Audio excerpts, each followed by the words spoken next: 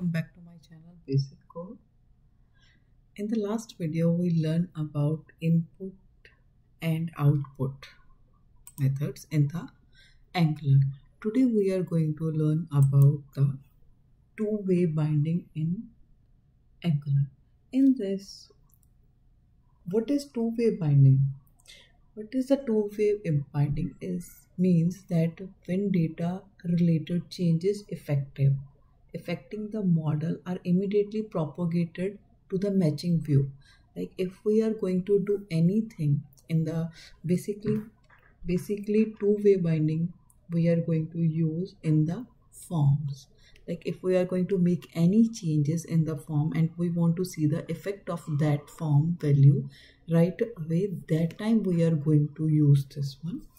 For that, Angular provide us the ngModel. That is a special event that we can use to get the output right away. So let's start with the video. Let's start with the method. Okay, for that, let's say we have one input method here. Okay, input type, any type you can say, like text. Okay, we can give a name, title. Okay, if we will try to see the output of this video, of this input field, can we get it? Like let me show you. This is the input field now.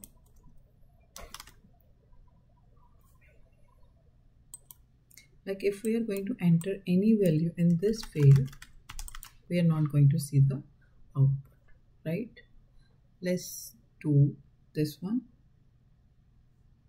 How to get the output of this form field right away. Okay, for that we need to declare one variable here, over here, like any variable you can declare, right? Or you can say enter title,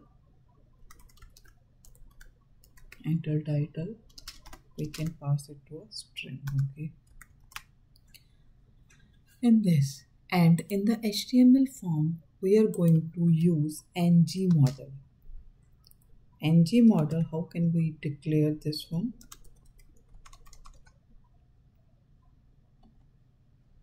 Okay, for the round bracket with the braces, like this one.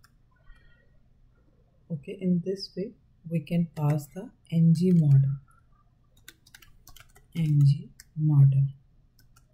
and here we are going to enter our declared variable, enter title here. But this one is giving us an error because to get the value by adding the special directive, if we want to get the value of this field, we need to add a special directive to the input field we want to listen. Okay, that is ngModel, and for that in this file we need to add form module. Okay, let's import that one. We need to import form module. Okay, let's add here. With the help of this we can, now the error is gone. Here you go.